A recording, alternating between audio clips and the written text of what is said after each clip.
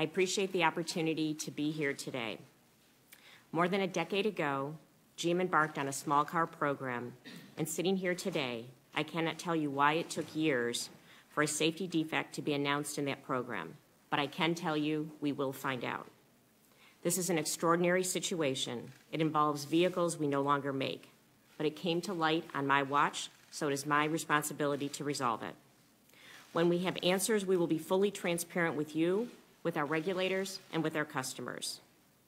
While I can't turn back the clock, as soon as I learned about the problem, we acted without hesitation. We told the world we had a problem that needed to be fixed.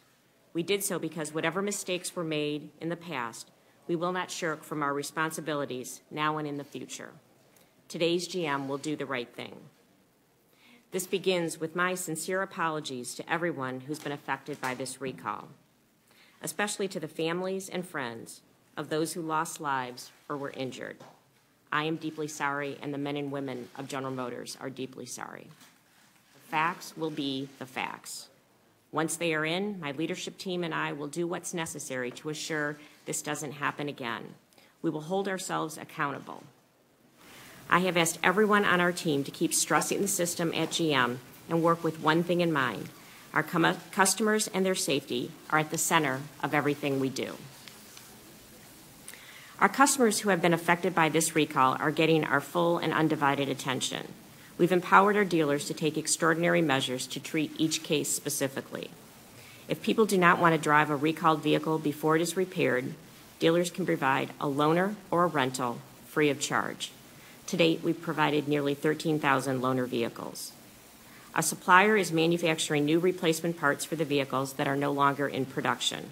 We've commissioned 2 lines and asked for a third, and those parts will start being delivered to dealers next week. These measures are only the first in making things right in rebuilding the trust with our customers. I would like this committee to know that all of our GM employees and I are determined to set a new standard. I'm encouraged to say that everyone at GM, up to and including our board of directors, supports this. As a second-generation General Motors employee, I'm here as the CEO, but I'm also here representing the men and women who are part of today's GM. And I can tell you that they are dedicated to putting the highest quality and safest vehicles on the road.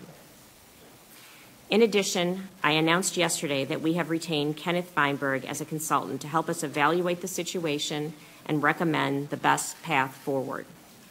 I am sure this committee knows Mr. Feinberg is highly qualified and is very experienced in the handling of matters such as this, having led the compensation efforts involved in 9/11, the BP oil spill, and the Boston Marathon bombing. Mr. Feinberg brings expertise and objectivity to this effort. As I have said, I consider this to be an extraordinary event, and we are responding to it in an extraordinary way.